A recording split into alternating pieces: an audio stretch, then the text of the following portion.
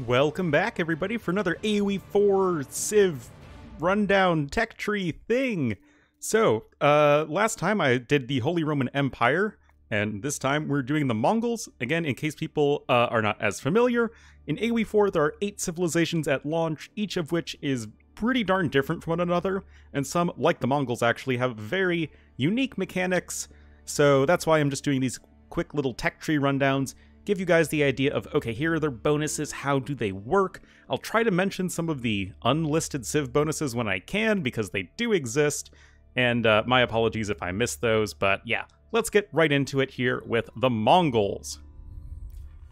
This is, of course, my favorite Civ in AoE2, and the Mangudai, my favorite unit, but we'll get to him later. Mongols are considered a 3-star difficulty civilization, which is totally accurate because these guys do not play like your average Age of Empires civilization. So we're looking at something that's closer to Chinese than French when it comes to how weird and different they are. The in-game time span says 1000 to 1500 CE. This is completely arbitrary. I have no idea why this is the chosen time. It's like, you know what, let's just do 500 years. That sounds about right. And their focuses are on aggression, nomadic, and mobility.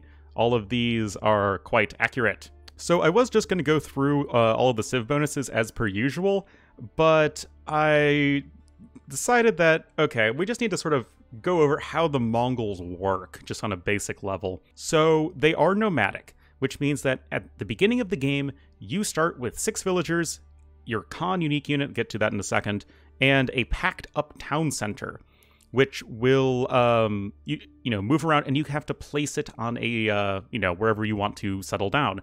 And all of your buildings as the Mongols, except for outposts and docks, I think those are the only ones. They can be packed and unpacked and run around, including all of your landmarks. So that is a really important aspect of the civilization. Second, you don't need houses. It's like the Huns in Age of Empires 2. Just start with 200 population, no strings attached. Then you have their influence mechanic, which is really, really important for the civilization, more so than almost every Civ in the game. We have buildings constructed within the influence of an uvu are able to double produce units or research improved versions of a tech. So, you can see here, I know I'm kind of jumping around a little bit, but I feel like this is going to be the most helpful for describing Mongols.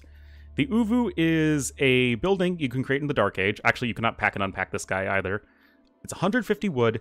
It must be built on a stone outcropping, and what it will do is it'll automatically harvest stone for you. Just doing it over time, it'll slowly, your stone stockpile will just tick up. This means that you cannot mine stone by regular means, that you have to get it through this uvu, and you can only have one uvu at a time. Now, in addition to providing a bunch of unique techs, what this does is it will create an influence, and the influence radius is a few tiles. And like I mentioned, units can be double produced when in the influence of an uvu for an additional stone cost. For instance, you have your spearmen right here. Costs 60 food, 20 wood.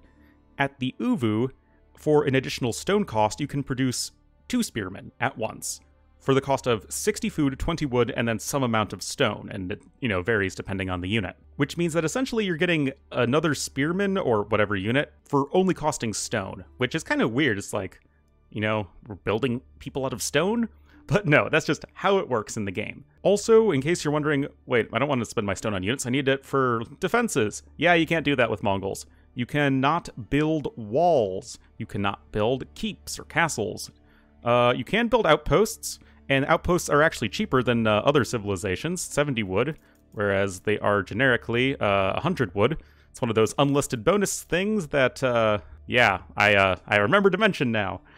So yeah, they are cheaper, and they only cost wood. Your town centers, here it correctly lists that town centers cost 900 wood with the Mongols, not 400 wood, 300 stone. So that's actually really expensive. I mean, 900 wood is a huge asking price. But still, it doesn't cost any stone, and that just means all of your stone is just going to be spent on double producing units, whatever that you want them to be. This can be utilized for a very powerful rush. You can use it to double pump villagers at the town center, and as it mentioned, create or research improved versions of specific techs. Now, this isn't available for every tech. For instance, it doesn't work with eco upgrades. and it doesn't work with blacksmith upgrades, but there are a lot of other ones. Like, let's just find an example. So, like, with Siha bow limbs, like, I'll talk about this more later. It increases the range of your Mangudai in the con by 1. You can research it as normal, or you can get, like, a stone cost version, which is like that plus a stone cost, where it will increase the range of Mangudai, or range of Mangudai and con by 2. And if what you can do is you don't have... Okay, let me... this is hard to explain. So, you can research the regular version, and that's all fine and dandy. You can also, instead of that, you can research the improved version for the additional stone cost. However, if you get the regular version, you can pay for the bonus version and you'll get that extra effect. So, like, you can get the regular version for +1, and then you can pay, you're paying for more resources overall, but you can sort of get it in increments, and then you can get that extra +1 range. So it does work like that. But all of this does require you to be in the influence of an uvu, which means that you're going to be packing and unpacking your buildings just so that you can be around your stone generation thing, because that's just a really, really important aspect for the civilization that I think it's important to be like, this is like right up front, this is just super, super critical for the civilization. So with our basic understanding of Mongols in mind, let's go through the civ bonuses. Plunder 50 food and gold by igniting enemy buildings, and you'd ignite enemy buildings by getting them to a low enough HP threshold, and then, there'll be a little fire icon, and then the building will take damage over time and eventually get destroyed. This can actually be a super powerful bonus early on, because you can get a few scouts out, and then you'll just, like, ignite a random mining camp or something like that, and then you'll just get 50 food and gold and also just destroy the enemy building. Next, all buildings can be picked up and redeployed to a new location. So I talked about this already. It's all of the buildings except for, like, your docks and outposts and stuff like that, and uvus. This is really important for relocating your various buildings so that they can be near your uvus, actually, so you can just double pump those units, get those improved versions of techs, and you'll just have to relocate those as you eventually, deplete an area of stone. So it interestingly makes Mongols like the most stone-reliant civilization in the game, despite not being able to build any sort of defense. Also, this is a good time to talk about the town center rush. So, if you guys have been watching any, like, streamers or probably YouTube videos as well, you'll know that the AoE4 is currently overrun by Mongol town center rushes. I'm not going to talk about that for this video because it is a silly strategy, and one that is almost certainly not intended for the game, and I feel like it is very likely that it will be patched out or, altered in some way, because unlike an AoE2 with the Persian or Teuton TC drops being, like, it's a gimmick strategy and it's really annoying, but it's not actually OP. Like, this is actually OP and game breaking. So I imagine this will be patched out. I don't know for sure, but I'm just going to, give Relic the benefit of the doubt and say that they're going to patch it out, so that's why I'm not going to talk about it in this video. As I mentioned, start with maximum population limit and have no need for houses, so you just start the game with 7 out of 200 population. Ah, yes, here's something that's misleading. Early horsemen available in the Dark Age and early lancers in the Feudal Age. The early lancer thing is a lie. That's not the case. At all. Early knights are a thing for French and they're a thing for Rus, not for Mongols. We can even see it here. So yes, you can build stables in Dark Age, and this is why they're such a powerful civilization. Now, here, even in the tech tree itself, you can see that lancers you can only make in Castle Age, which is correct. So in the Dark Age, you can make early horsemen. And yes, this is very powerful for rushing. They do surprisingly good siege damage, and if you, like, double pump 2 of those guys out in early game, you just run in with your con, and yeah, you can start killing stuff really fast. Just pick off villagers that might have a gold mine that's far away from the town center, and yeah, it's a very, very powerful bonus. You can stay in Dark Age for actually a good long while with Mongols, just running over your opponent with early horsemen, and then, of course, from there on, you'll just go out and go for your light cav. You have double produce units or research advanced technologies. Yeah, I already talked about this. Gain plus 10% food, wood, gold, and stone from trade routes with more traders. Now, to be honest, guys, I don't really understand how this works. As of the game's launch, there's no scenario editor in this game, or genie editor or anything like that, so I can't test this, and I just don't have a good enough understanding of trade mechanics to really, unfortunately, give you guys a good, like, explanation of this. I assume you just get more resources. Like, bottom line, you get more resources. Seems good to me. But if somebody does know, then definitely let everyone else know in the comments, because, we could all learn here. And then their naval bonus, transport ships have 50% more HP and move plus 15% faster. Mongols aren't a naval civilization. This is just allowing you to land more easily, so you can not have to play water. But pretty much there are no naval civilizations except for French and Rus, so who cares? So those are the civ bonuses, and you can see that, like, other than maybe the trade one, you can just benefit from them in, like, Dark Age. Like, they are a super, super aggressive civilization, the most aggressive civ in the entire game. So yeah, definitely, if you're playing Mongols, be ready to just reach out and punch face, because that is where the civilization is at their strongest. So moving on now to the unique units, we have Khan! Fires powerful signal arrows that enhance nearby troops. What the heck does that mean? So, with the Mongols, again, just to be, even more confusing, you start with a Khan instead of an early scout or horseman or whatever. The Khan is essentially a Mangudai, which I guess I should get to as well.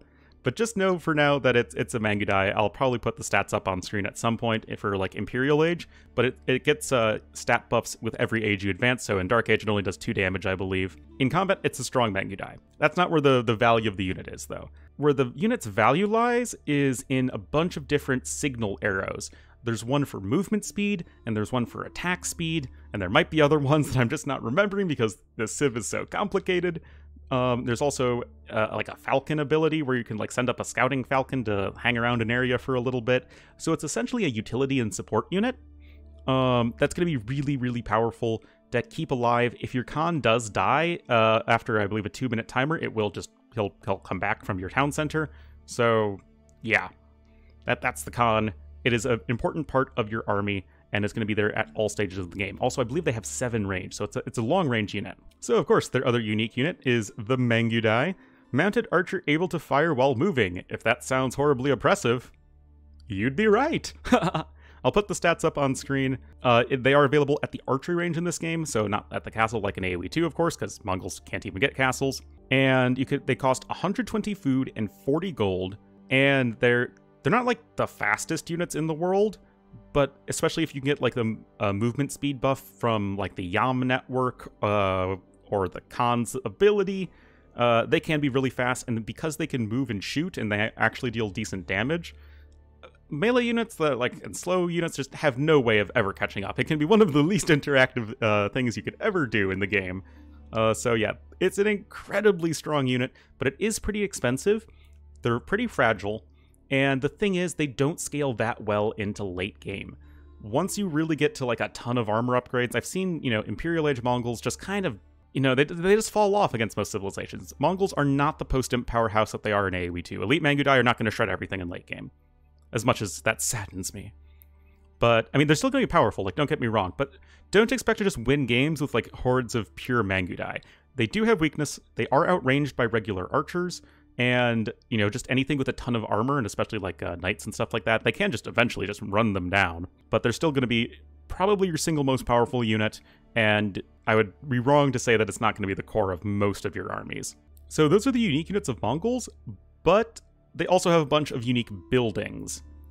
I've already talked about the Uvu. You have the Jur, or Gur, I'm not too sure how you pronounce that. They're 100 wood, so they cost double the regular drop-off site. However, it does serve as a drop-off site for food, wood, and gold. So essentially, it's a mining camp, lumber camp, and mill all bundled into one, and you can get all of your eco upgrades here. So it's more expensive. You can pack it and unpack it, and you can just go out and then do yo thang. It's like the ox wagon for Norse from Age of Mythology, except you have to pack it and unpack it. You get the idea. Oh, also, worth mentioning is that when you're researching a technology or producing a unit, you cannot unpack or pack. You have to... The thing has to be idle for you to pack it or unpack it. But yeah, that's the Gur, or Jur. Then another very important building is the pasture. They are 150 wood, and they will automatically produce sheep every couple of minutes. Or, it says 90 seconds or 2 minutes.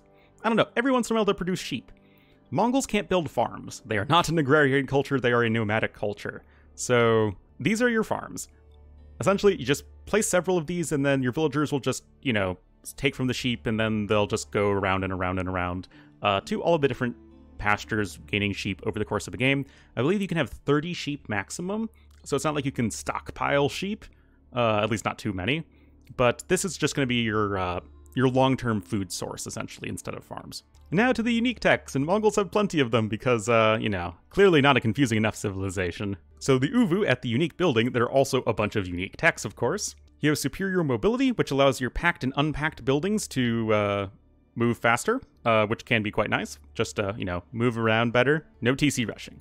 Whistling arrows means that the various signal arrows from your con, you know, their effect lasts longer and it's in a larger radius, so again, something you probably can't afford to early game, but can be nice to get in later on in the game. Raid bounty, just double the amount of food and gold you get from a building. Probably not the most important thing in the world, but, you know, it can be nice. Additional torches, increase the torch damage of all infantry and cavalry by 3.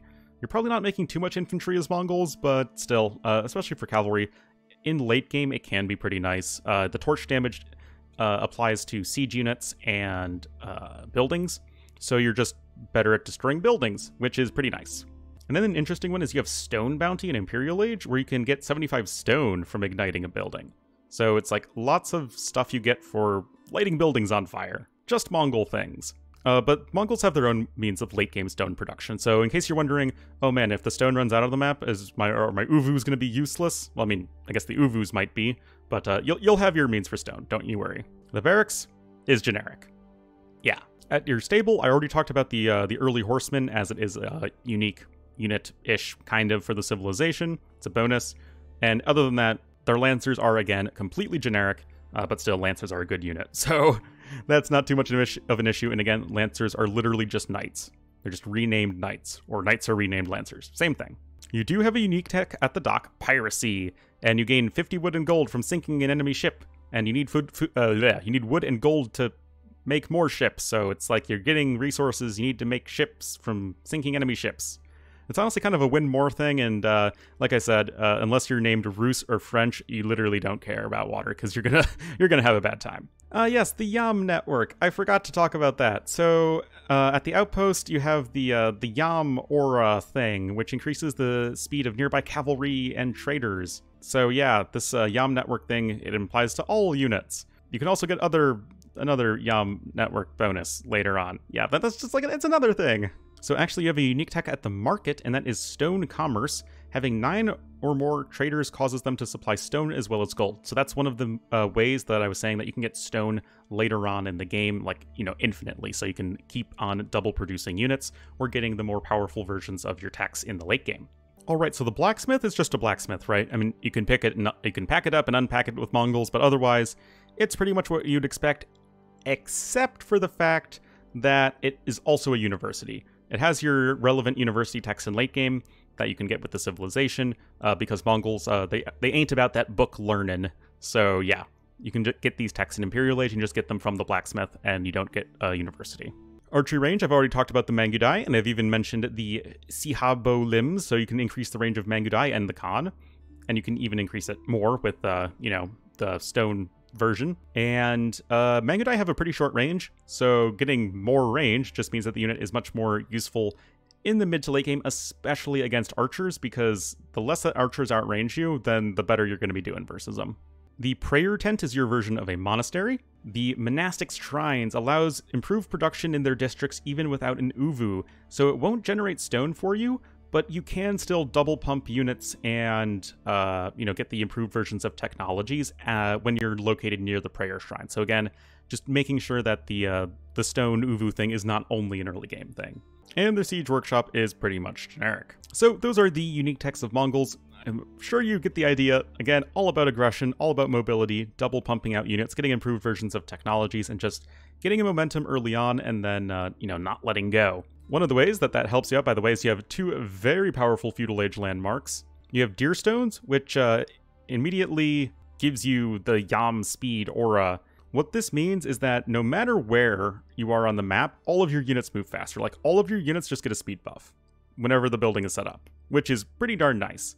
It helps, you know, it's like, it helps everything, especially for your Mangudai to better outrange, you know, run away and shoot and all that stuff. However, it does have some stiff competition from the Silver Tree, which acts as a market and can build traders 50% faster and at a 50% reduced gold cost. And you can also, if you build it near an Uvu, you can double pump out trade units. So you can go for a really strong trade boom in Feudal Age with Mongols. Just build a bunch of traders, send them to one of those neutral market sites, and supplement your income in that way, and sort of use it as a second town center almost.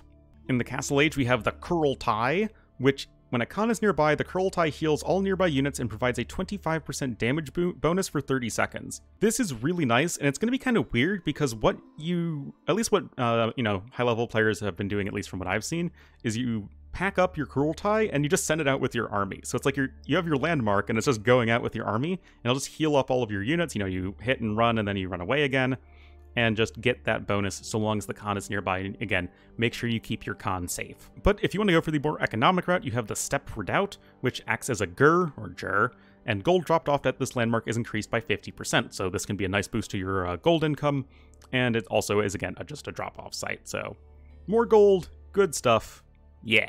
Imperial Age, we have the White Stupa, which acts as an uvu and produces 240 stone per minute without a stone outcropping. Again, this is infinite stone income. You can always have access to stone for an entire game, no matter what, with the uvu, and it also with the White Stupa, and it means that you also get the if you have your buildings nearby, you can double pump out units, which is also good.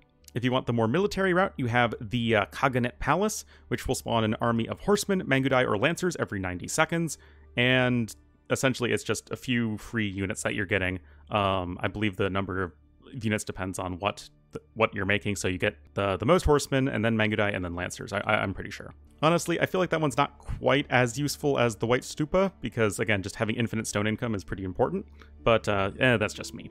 And then of course, your wonder is going to be the Monument of the Great Khan.